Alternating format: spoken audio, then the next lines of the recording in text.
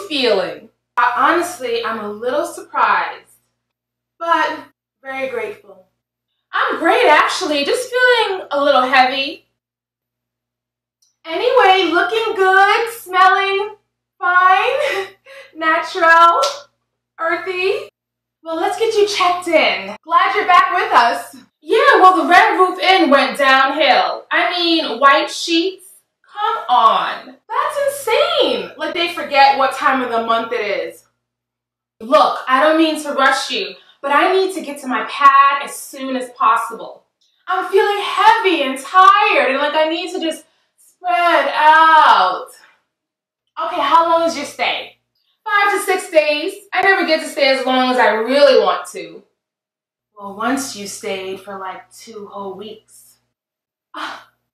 Well, here at Vag Hotel, you're actually welcome to stay for as long as you'd like.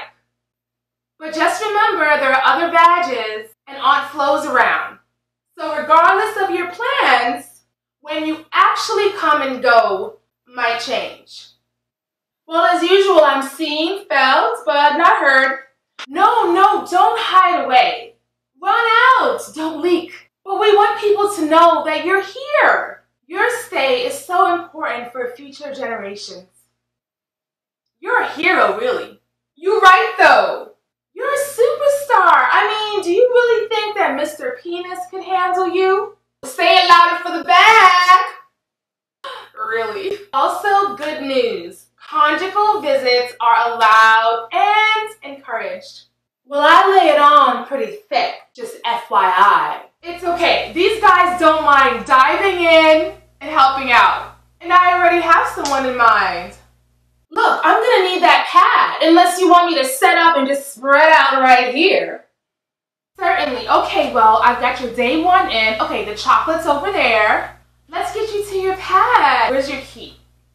Busy afternoon. I mean, Mr. Super Sperm is on his way. Who? Mr. Super Sperm. Some call him Mr. Big Nut. How crass. Why would he be allowed in here? The World Peace Organization pulled a favor. This is a short trip, but normally, word is he can last for weeks. Why don't you stay with me for a while? Find someone else to check him in. Oh, he won't be a problem. He's pretty good. I mean, he doesn't just swim around, you know? He always has a destination. Where are the bags? You're in one, honey. Can I be on a separate floor? Let's see. I don't know. It's the reproductive meet and greet, so we're just overbooked. Fine. I'll just wait then while I run down your legs. Oh, look at that! Something popped up today, right now. Look, I